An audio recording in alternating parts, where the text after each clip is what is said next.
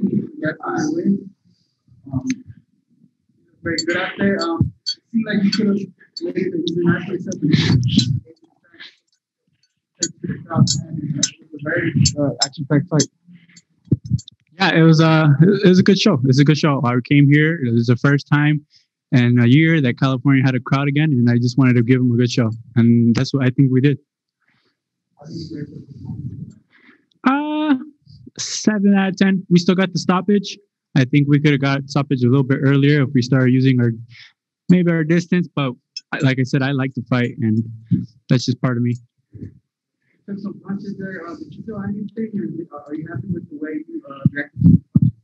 Yeah, he hit me with punches. This is boxing, especially if I'm gonna be fighting in the close range. It's gonna happen. But hurt at any time? No. Every time he hit me, I wanted to hit him 2 times back. Hey, Sebastian, congrats on the win. Seems like you're steadily building up your competition and getting better every fight. So do you think next fight is the one where you really fight the contender, or are you still a few fights away? Right now we're ranked number 10 Ring Magazine. So I want everybody above us. Everybody above us. This was just another test, another title eliminator. So who knows? Whatever the team has for us, we'll take it. Yeah, 154 is obviously loaded, especially when it comes to PBC. You have guys like Julian Williams, Terrell Gausha. Obviously, Danny Garcia said he's moving up to 54. Is there a name when you look at the rankings that you say, you know what, I want that guy next? Well, who are the champions in the division? We have Charlo and we have Castaño. Those are the 2 guys that I think everybody wants to fight, but they're having their unification in a couple months.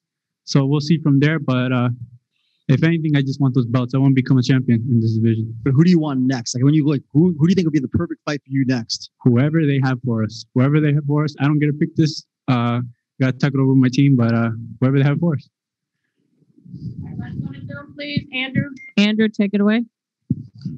Thanks, Kelly.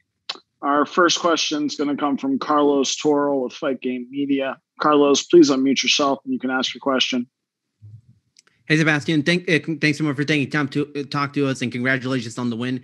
You mentioned, wanting to face, anybody that's ranked above you. But when it comes to obviously Charlo and Castaño, and you've won a couple of title eliminators already, is there a time frame that maybe you personally would like to see and maybe push to potentially fight the winner of that or fight for a world title, 154 pounds?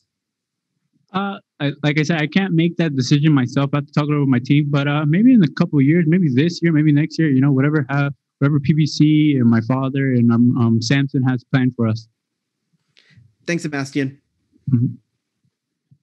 All right. Thanks, Carlos. Our next question is going to come from JR Bell. JR, please unmute yourself, say what outlet you're with, and ask your question of Sebastian. Yes, this is JR Bell from the Boxing Source. Sebastian, you did talk about, going after anybody that's ranked in the top 10 in Ring Magazine. There is an upcoming fight with Erickson Lubin and Jason Rosario, with Rosario being a former champion. So that could be a potential fight for you in the future. What about that one? Oh, if they give us the chance to fight one of those top 10 fighters, we'll definitely take it. But like I said, I can't pick them. We never pick it. They just give us who they want, and then we'll take that fight. Now, what do you think about your development as a fighter there in the ring, going after this particular performance that you had here against Cota? We're growing with every performance. This guy's a tough guy. This guy, everybody said that he was a tough guy and that he was going to give me problems because he's a veteran in the sport. And I think we handled it really well. We used our power. We used our range at times for the stoppage, and we did what we had to do. All right. Thanks, JR. Our next question is going to come from Michael Rueda. Michael, please unmute yourself, say what outlet you're with, and ask your question. Hi, this is Michael Rueda from 26 Sports. First, Sebastian, good performance, man. Congratulations on the win. Thank you. During the fight, obviously you got hit with some punches. Did you feel any of his power, or was it just, another day in the park for you and you're able to walk through it as it seemed to us that you were doing? Yeah, I just feel like I walked through it.